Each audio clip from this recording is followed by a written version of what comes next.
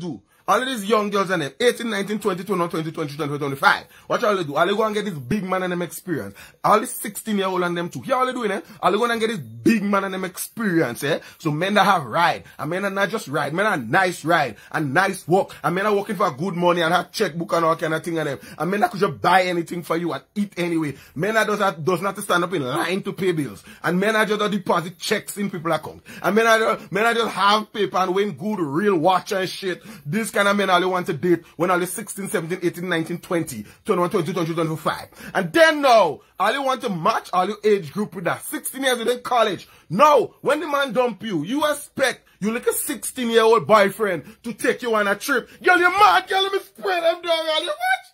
The man don't work it nowhere. The man teeth in the man don't even clean good guy.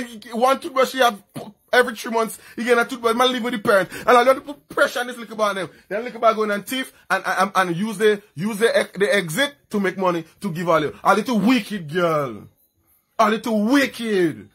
That one need cutters. All the mother need to beat all the steel. All you going behind them man and them old man who have things. Listen to me. If a man is 50 years old, let me do the math. 16 is 20 working.